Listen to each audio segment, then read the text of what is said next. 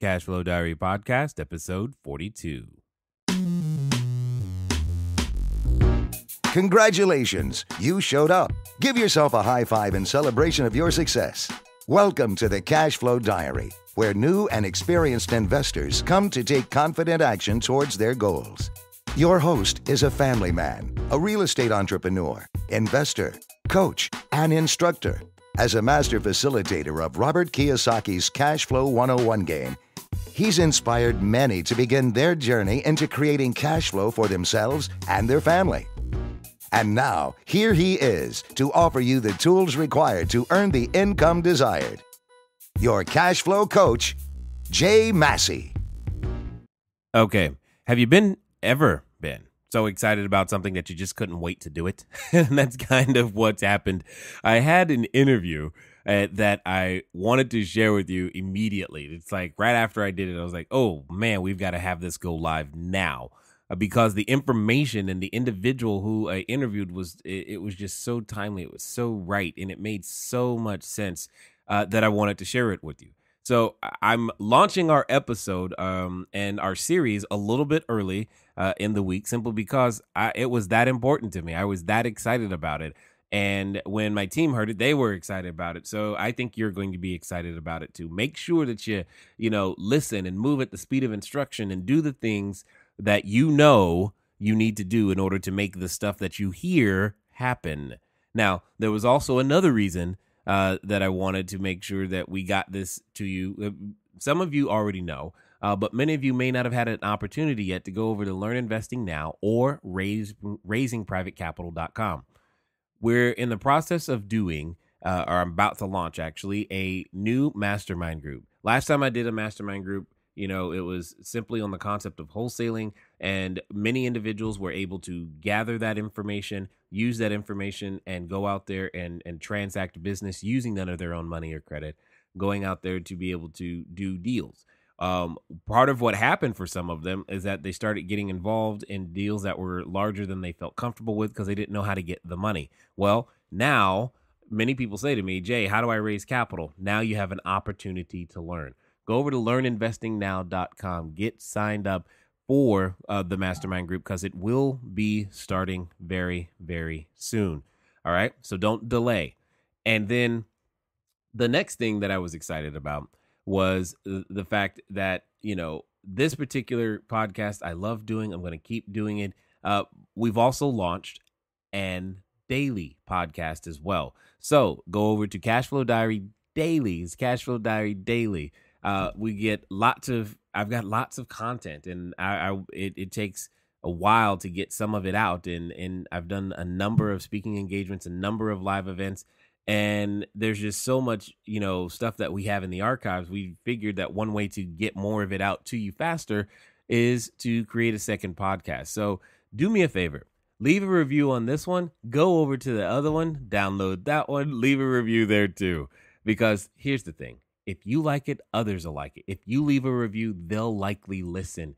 And I want to help and get in front of as many people who are looking for this type of information as possible. Thanks. All right, and welcome to another episode of the CashflowDiary.com podcast. Glad that you are here. Hopefully you are enjoying the series that we're currently doing, finding great entrepreneurs all around the world even, who have found different ways to create cash flow, doing the things that they love, putting their own passions into action, and making a difference in the world. And that's one of the greatest things about being an entrepreneur is that you get to solve problems. Many of you've heard me say that before, but you solve the problems that you want to solve and in the ways that you are uniquely skilled at solving them. And that's one of the funnest parts of being an entrepreneur is figuring out how, what problem you can solve, how you can solve it, and what makes you unique in solving so. And one of the things that is often a challenge, that many of us entrepreneurs face is how do we get everything done? How do you get everything done? And one of the greatest things that I learned a long time ago is that wealth is a team sport. And then with that being the case, you only have to decide what position you want to play.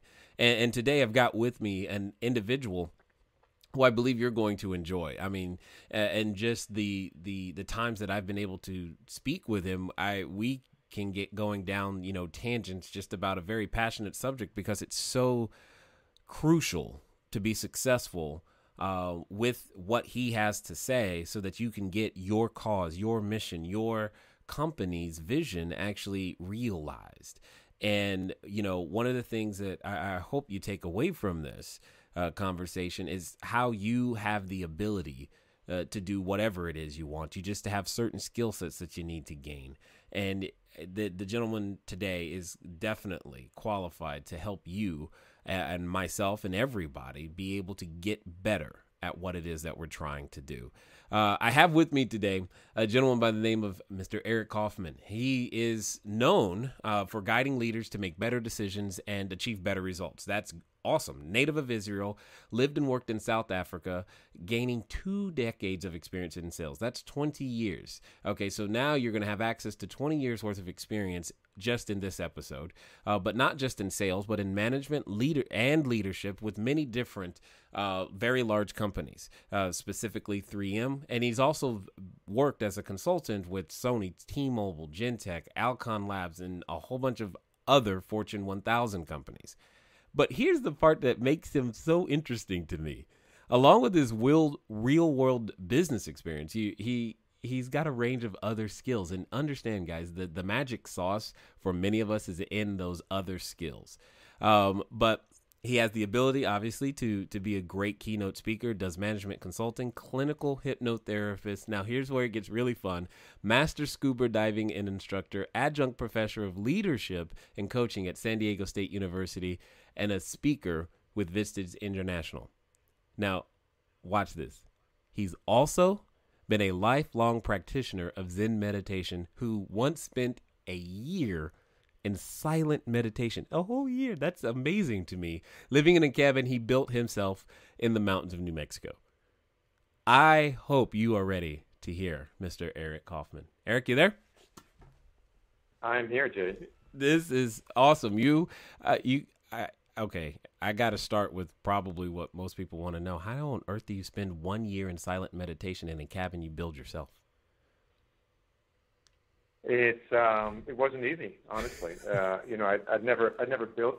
I didn't grow up in a construction family. I didn't have a lot of experience in construction, but I've been practicing a meditation practice while working, and this went on for about 11 or 12 years. And there just came a point where I thought, okay, I wasn't married. I didn't have children. I had some flexibility and mobility, and I thought, I really want to know what it's like to completely, utterly, and without any distraction, dedicate myself to a meditation practice. Because I've been doing it, intensely for 11 years, 12 years, but I was also going to work. I was rising through the career ladder. I was in relationships, etc. And so I thought, well, what would be a way to do it that would really hit the spot? And so I decided to go all out or all in, depending on how you want to look at it. And I quit my job. I liquidated my 401k, took all my cash, donated it, so I gave it all away so I wouldn't be attached to anything. I shaved my head, and I went up to New Mexico where some friends of mine had a property up there.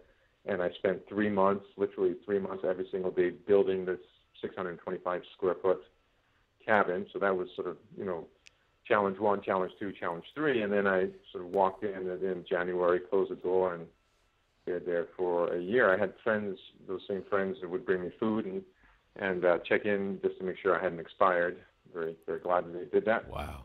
But that was the mechanics of it. But the actual experience had different phases. There was excitement. Oh, what am I? It's so cool. And then there was this profoundly deep depression that took over me about month 3 into it, where I suddenly realized I was all alone, and I was still unhappy. I was still frustrated. I was still blaming other people, and there was nobody there to blame. It became, Jay, a very interesting moment to realize that I was the creator of my life, that I was the writer of the story. I was the author of the play. I was the one who was shaping, crafting, and forming this experience. And I wasn't happy with the experience, and there was nobody to blame. And I think that put me into a real deep depression that lasted a couple months as I kind of sat with nobody to process this reality. and then through the practices and the meditation, found a way to be graceful with myself, to accept the unacceptable, to embrace the totality of who I am, and that began an unfolding process that allowed me to stay true. And the reason I left after a year is because around a year, I had this unexpected revelation that I really should get married, have children, and engage in a business that serves a larger community, that it wasn't okay to be isolated and restricted from people. So that's when I left that phase and came back and started, found a woman who was kind enough, clever enough, and courageous enough to be my wife. Yes. But yeah, it was an intense experience. Indeed. Now, the title of your book is Leadership as a Hero's Journey, and it sounds like you're sharing with us a little bit a part of your own journey. What would you say, if I asked you, what would you say your book is about when it comes to, leadership as a hero's journey? Because it sounds like not only that experience, but all the other experiences combined, sounds like you've got some interesting stuff to share. Fundamentally, the book is about creation. It's about this very important evolutionary journey that we have to take on as human beings to move away from the familiar, away from the known, away from the rehearsed, and to some degree outdated, and move towards the creation of a full expression of what our life means.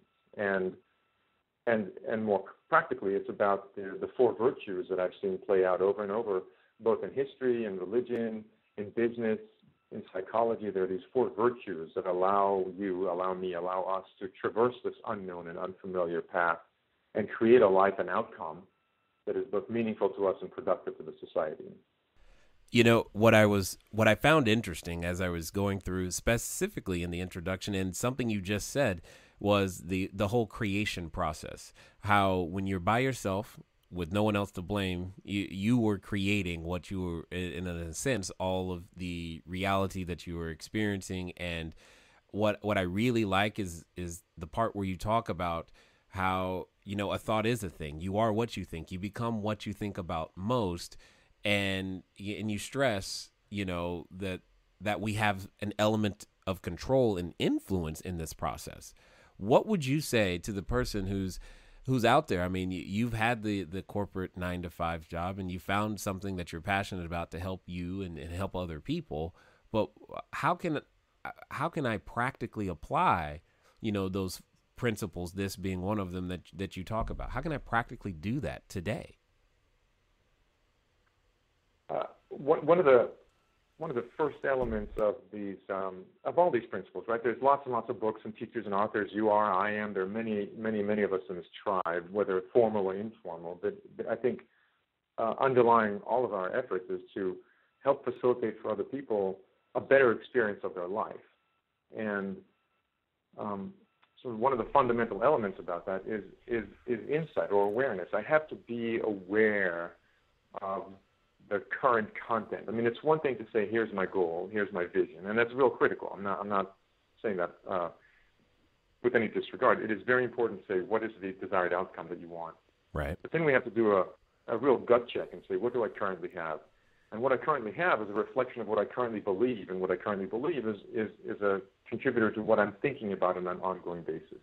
Now, to your point, I write that a thought is a thing.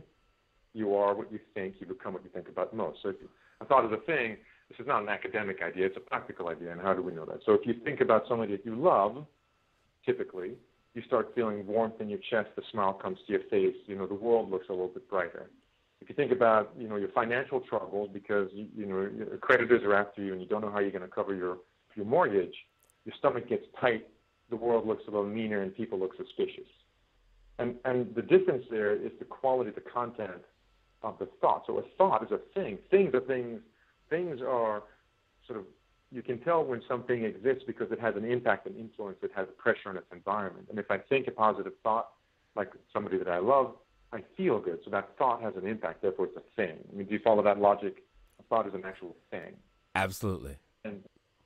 And what you are is you are you are what you think, and you become what you think about most. And so what people can do right away is not begin to change their thoughts, because that's what, we've been taught for decades through a lot of these personal development programs, is just choose a mantra, choose an affirmation, and danglate that affirmation. And maybe you've done it, I know I have, and they have varying degrees of success, but usually there's some level of frustration saying, wow, I've been saying this affirmation 10,000 times, and I'm not remarkably different than I was before. What's up? It's because while I'm saying that affirmation consciously, I continue to, underneath that affirmation, affirm the old thoughts that are creating the reality that I'm experiencing right now. So what I propose is, I thought of the thing, first and foremost, you have to become aware of what you're thinking. So as situations arise, it is becoming an observer to your own inner dialogue and listening with curiosity rather than with animosity. Because a lot of times, a lot of us, when we take on these affirmations, there's an element of animosity. And what I mean by that, Jay, is that I don't like who I am. I don't like my experience. I don't like what's going on. And as long as I don't like it, I want to push it away. I want to get rid of it. Now, if you want to get rid of somebody, they're typically offended. They're hurt. They are either going to skulk away or they're going to fight you.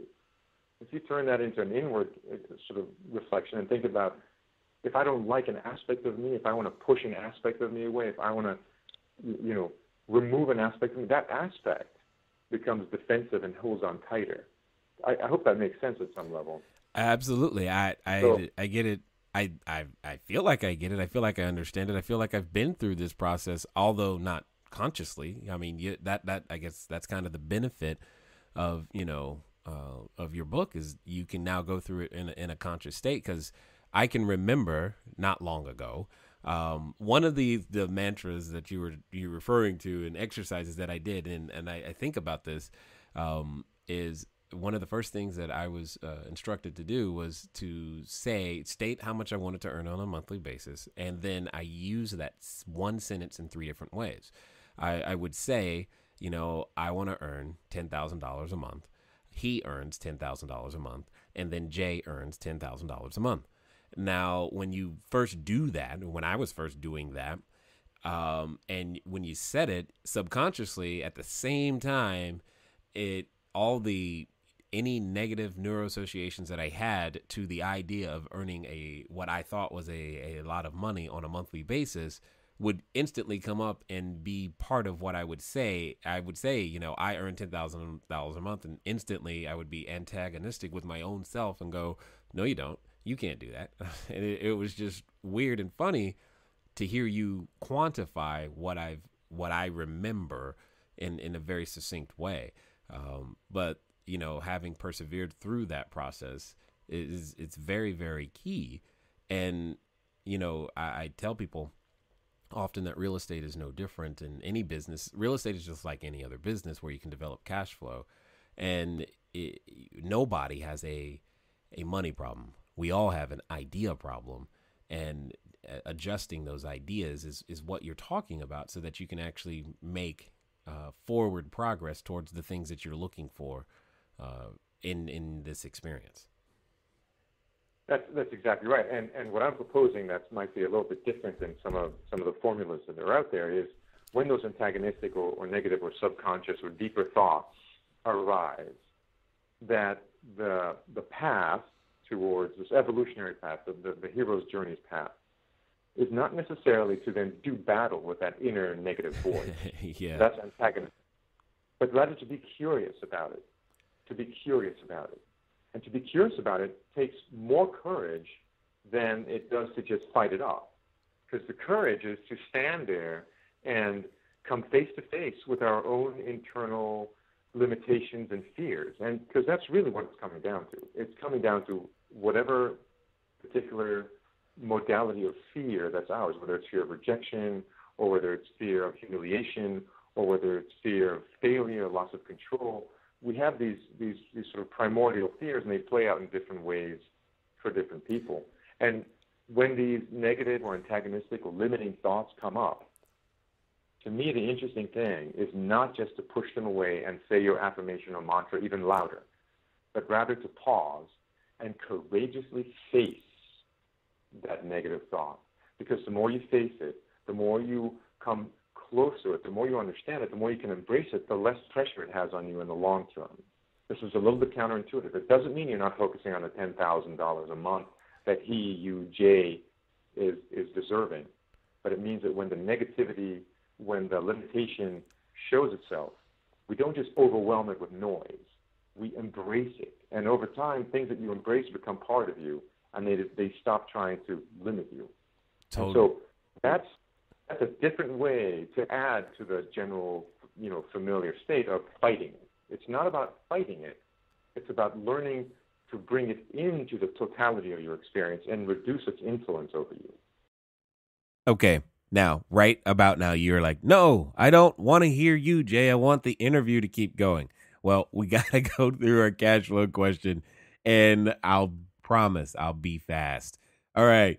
So for those of you who may not know, the cash flow question is just an opportunity for you to send in your answers to the questions if you want an opportunity to win my upcoming book, Cash Flow Creation System, that I go through my entire business model inside the book.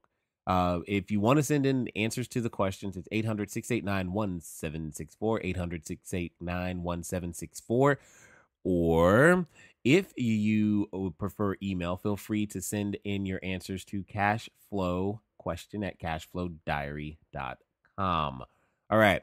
Last week's question was, in which year was the Federal Reserve created? In which year was the Federal Reserve created? The U.S. Federal Reserve, which is not federal, has no money, and kind of doesn't really belong to the U.S., but that's a whole nother story. The answer is 1913. 1913. This week's question, you're going to notice a theme. Where is it reported that the Federal Reserve was created? Where was it reported that the Federal Reserve was created? There's a specific location, geographic location that I'm looking for. Send in your answers to 800-689-1764, 800-689-1764, or cashflowquestion@cashflowdiary.com. Now, I'll get you back to the interview. Indeed, I love this so much. In fact, one of the things that used to get on my nerves a ton was when I would hear people say that you can't be afraid. And I'm like, no, learning to understand my own fears is part of the reasons why I can help people now, because I understand the fears that they're going with, but more importantly, the fears that a seller may have in terms of negotiations, and it helps me communicate with people just by being able to relate to them. So I'm kind of curious what you would say to someone who is maybe they're looking at, starting their business by writing their first offer. Maybe they're in the process of, they think they want to do an iPhone app. They think they heard about this thing called cash flow, and they're like, man, I want some of that, but I'm too afraid. What would you say their response should be? I like what you said. This idea of fearlessness is remarkably ridiculous. It makes for good marketing. It makes for sexy advertising. It makes for good slogans. It sells books, because all of us have fear. And so if anyone says to me, be fearless, and I'll teach you how to be fearless, that's very attractive. The reality is it's ridiculous. There is no possibility of being fearless. The issue is not about having no fear. The issue is about developing courage, cultivating courage. Fear is biological. Every animal, every organism reacts in a defensive way against the perceived sense of danger. That's what we call fear. Fear is a response to danger, and the sheer reality of being alive means that we recoil, react to perceived danger, and that's called fear. So fear is biological. It is wired into every neural pathway in our brain and cell in our body. This is not a function of being fearless. Fearless would be either somebody who's dead or lobotomized or somehow mentally ill. Neither of those is a terrific option for an investor. I'll skip those. Yes, I agree. Yeah. And so the question is, how can I be courageous? How can I cultivate courage? And to your point, it's unavoidable that we're going to have to face the fear. And therein, again, that's one of the four virtues that I talk about in this hero's journey. Leadership as a hero's journey, life as a hero's journey, is that we're not going to be without fear. The question is, how do we relate to fear? And often what we're afraid of is the various potential damage we're envisioning downstream, right? So I could lose my money, I could lose my reputation, I could lose my comfort, I could lose my relationship. It's usually a sense of something that's going to be lost. And so the idea of cultivating courage, for me, as I mentioned before, begins with willingly facing what we'd rather walk away from. And I'm not saying conquering or defeating it or removing it, I'm facing it. Half the battle is willing to just be present to and be with and embrace that which we'd rather run away from. So whether that's a relationship that's in conflict or whether that's a belief that is in conflict, like, I want to start this, I want to invest, but I could lose my money, the market could go south. There's all these reasons why it could, but we have to face those reasons first. Second, I propose that. Go ahead. No. I like this. This is because what you just hit on is something that I deal with all the time when I'm dealing with new investors in their relationships. They have this relationship to money and what has happened to them into the past that prevents them from taking the actions. Because the common, here's probably one of the most common things I get is, especially now, they're like, well, I had a lot of money. My 401k is now a 201k, and I've got that money back now. I've been able to make it back, but I'm afraid of it happening again. And then they can face things. They can know about things like inflation and the lack of Social Security and all the things that they're looking at in the future and go, well, that's so far off. I'm not as afraid of that as I am of losing the money today when simple math will tell you won't have enough unless you do something. And it's always just an interesting struggle to hear people how they're going to deal with it. And that becomes my question to them. It's like, I understand exactly what you're feeling. I felt feelers like that too. Many people do. I submit, and I'm very curious to hear what you'd have to say on this. I submit the difference between those who are successful and those who are not isn't, as you say, a lack of fear, because I don't believe that either. I believe it's how they've learned how to respond to those fear instincts and what they do because when they feel them. What would you say to that? I agree completely, because we all have fear. So it's a matter of how did we learn to deal with those fear instincts, to your point. And one of the things that I propose to everyone to do is to ask this very simple question. What am I really afraid of? What am I really afraid of? Because it's very rarely the surface level answer, right? So I want to invest in this new property. I want to build a team that's going to help me flip houses because it's an opportunity now in the market. But, oh boy, the subs are unreliable. They could just walk away with my money. They could do it after, they could be slow on their project. I could be overbilled. I could be slow to get it listed and lose my money. I mean, there's all these things that are real possibilities, right? These are not delusions. These are real possibilities. But that's not really what the person's afraid of. So asking yourself, what am I really afraid of, is a critical component of cultivating courage, because we have to name something in order to tame it. We have to be able to relate to it in order to embrace it and change its influence on us. And so what am I really afraid of? And what we're really afraid of typically comes down to one of three or four things. We're afraid of failure, right? We just don't want to look bad, seem foolish, or lose power and control. We're afraid of rejection. We don't want to be pushed away. We don't want to lose a relationship. We're afraid of humiliation. We don't want to show up as though we're stupid or incompetent in the world. And usually those three are sort of banging around in our heads, and they have their own versions in each one of us.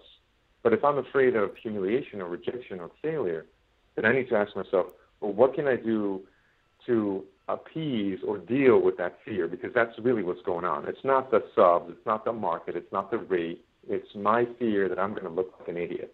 That's what I have to work on. That's amazing. Begins to give me a different angle than just dealing with, I'll make another plan. It's not just about another plan. It's about greater awareness. So true. It's so funny that you said that last one. I started smiling simply because I often tell everyone there are two things that it's impossible to do simultaneously. You can't learn something and look good at the same time. And because we're so busy trying to look good, we never learn. It's because we don't want to look stupid. And that's just funny that was one of the three. I had no idea that you're going to say that. So this is, and these are the very things, and, people come to me and they say, well, teach me how to write an offer. And it's not even about how to write an offer. It becomes a lot about how to deal with all this stuff that you're afraid of. And, I just love it. And then the people who overcome that are the ones that end up, the ones that end up owning the properties and taking the next steps and starting their businesses and developing cash flow, et cetera, et cetera. And I find it interesting how willing you are to question, and you're asking us to question those very things. In fact, I'm going to start questioning more because, from that discovery process, this awareness, I can actually do something about it. If I'm not aware of it, I can't.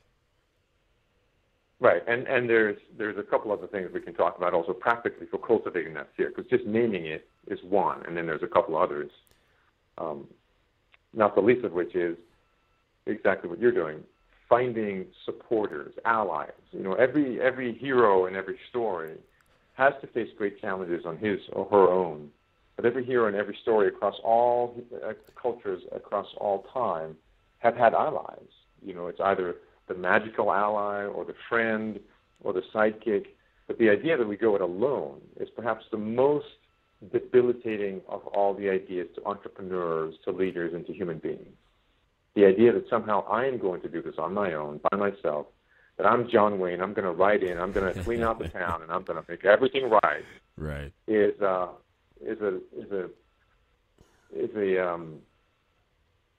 an addiction. It's not serving anyone. The reality. I love what you said in the very beginning. I absolutely love it. Wealth is a team sport. And we can go even bigger than that and say success is a team sport, whether that's wealth and money, whether it's, spiritual evolution, whether it's building community. Agreed. Wealth, success is a team sport. And this notion that we do it alone is an immature impulse, right? I have 2 kids, and I remember both of them when they were in their 2, 3 years old. It was all, no, me, no, I want to do it, no, me. And, and that's fine when you're 2 or 3 or 4 or 5 years old. It's not so attractive when you're in your 20s and 30s and 40s or 50s, get over it. It's about working with others, including this idea of cultivating courage. It doesn't have to be alone. I still have to deal with it, but who's my ally? Who can I talk to? Who will advise me? Who will support me? Who will encourage me? Who will hold me accountable? That's an important contribution to this idea of cultivating courage. It does not have to be all alone. No. And in fact, I say the weakest point is when you're by yourself, especially when it comes to real estate. And because that's what I think about. I think about real estate a lot for obvious reasons. And, another manifestation of that I've seen of that is when people go to buy real estate, they'll say things like, well, I'll just buy one house. And I'm like, well, that's your riskiest position. If you had 10, the other 9 can support the one if something happens. And that, it's that same thought process across many different avenues. And it's that thought process that allows us to expand our influence. And I think, that there are a number of people right now listening to you and I who have great causes, great things that they'd like to have happen, but they've got this in the way. They've got great passion and they got great enthusiasm about what it is that they're looking for, but they have I have to do it all by myself mentality. So what would you prescribe as a way to stop that? What are is there a practical, do I got to do 50 push-ups? What is it? Tell me, how are we going to get over this? How are we going to get over this kind of urge to do it alone? Yes. Yeah. That's a maturation process. That is the hero's journey. That's the evolutionary process of our life. And I think how we do it is, at some point, you really do have to swallow hard and reach out and ask for help.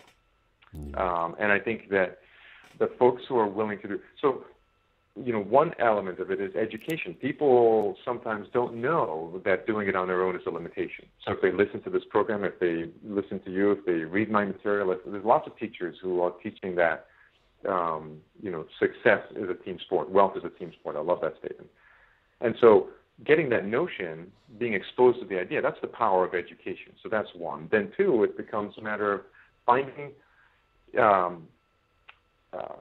articulating the intention. What is it that I want to create? So to your point, Jay is, he is earning $10,000 a month. Jay is earning $10,000 a month. I am earning $10,000 a month. There's an intention. There's a purpose. There's a goal. There's something you're striving for that is bigger than what you've accomplished in the past. And I think identifying that does two things. One is it gives you a sense of direction. Two, it raises all those fears and anxieties, right? Because suddenly you start thinking, well, no, I can't, I won't, I haven't, it's not possible. That's the conversation of anxiety in your head, fear in your head. And when you have that clear desire and you have some awareness around what you're afraid of, then reaching out to someone and say, help me, becomes much more concrete, right? Help me with what? Well, help me accomplish this. How can I help you? Well, this is what's coming up for me. Any ideas on how I can overcome it? And so we have to do a little bit of pre-work in order to make ourselves available to find a good mentor, a good ally, a good teacher. And that work in part is that state your desired outcome. What is your intention? What's your goal? What is it you're trying to create? One. Two, begin to become aware of what's getting in the way. And then you have to find somebody whom you trust and whom you look up to. And the reality is that sometimes the mentor, the ally, will fall short. Sometimes a relationship doesn't work. Sometimes a person isn't who you thought they were. That's no reason not to do it again. Kind of like saying, I broke up with a girl, she broke my heart, I'm never going to be in a relationship again. Right. There's a logic to it that's not logical. Right. I don't know if we've all gone through it, but I certainly have. I've broken up with girlfriends. I thought, oh my God, I'm crushed. There's no way I can ever be in love again. And guess what? That didn't turn out to be true. So taking the small step to reach out to somebody who's familiar, who's trusted, who I feel safe with, that's a big deal. Safety. That would be the first one. I wouldn't recommend to somebody to reach out to their first mentor, to be somebody so removed and so distant from them, either in terms of authority or position or accomplishments, that it's hard to relate to them, right? My first allies, my first helpers ought to be people that I can feel safe with. But I need to reach out and saying, here's my objective, here's my goal, and here's what's going on for me. So there has to be a willingness to be somewhat vulnerable or transparent, right? I can't ask somebody to be my mentor, my helper, my ally, and then hide from them all the things that I'm struggling with. So set the objective, become aware of the inner dialogue, find somebody safe to work with, and begin to explore with them how to move forward, how to be accountable, how to be motivated, how to be encouraged. Oh my God, it's so funny. We get a number of emails and calls from time to time from individuals who are reaching out, looking for similar help in this particular area of what we do. And occasionally they're wondering, why am I asking the questions about what they need help with and what's going on? And this is the very reason. It's like, I don't know what direction, I don't know where to send you. I may not be the person you're looking for. I don't know what to tell you. You may think I'm your solution, but I may not be. We may not be. I don't know. And this is so true when it comes to a particular investment. Many times people make an investment without understanding what they want from it and how it's going to affect their life, positively, and what the potential risks are negatively, and we just go in blindly, and it's bigger than we should have done, or it just doesn't accomplish the goals. And this is it's interesting to me hearing. It's like I'm having so many conversations with so many different people right now. I'm like, yep, this person and this person, all these names are coming to my head of people who I've dealt with, who I'm going to do my best to make sure that they hear this one. This is so good. Okay, I know. You're like, no, don't stop. I had to. There was just so much more conversation that we got into that to put it all in one episode just would be a very, very long episode. So I do my best to keep these within a certain time frame so that you can, listen to them, on the way to work or jogging or etc. And you just never know when you're going to run into, that quality content or an additional person. Remember, I've said it before, I say it again. You're going to be the same today, except for the people you meet and the books you read. And clearly, we have met an extraordinary person, so much so that I wanted to release an episode well ahead of time. And I just want to remind you one more time, go over to learninvestingnow.com, learninvestingnow.com or raisingprivatecapital.com. And get started so that you can join with us in the mastermind group. If you've ever said to yourself, I'd like to get my iPhone or a technology company, an iPhone app business, or if I wanted to produce a music CD, or whatever it is that you have said, and then goes, if I only had the money, now is the time for you to do something about it, because that's exactly what I'm showing a select group of individuals how to go and get the money for whatever project it is that you're looking for. Anyway, I've enjoyed this particular part of the interview. I know you have, or at least I believe you have. Again, leave a review, because this one was, in my opinion, it was good. If you didn't like it, okay, great. Whatever, I tried. Sorry. In the meantime, don't forget, on Monday, we're going to have the next part, and I guarantee you're going to hear that one as well. And I will talk to you guys again soon. Until next time.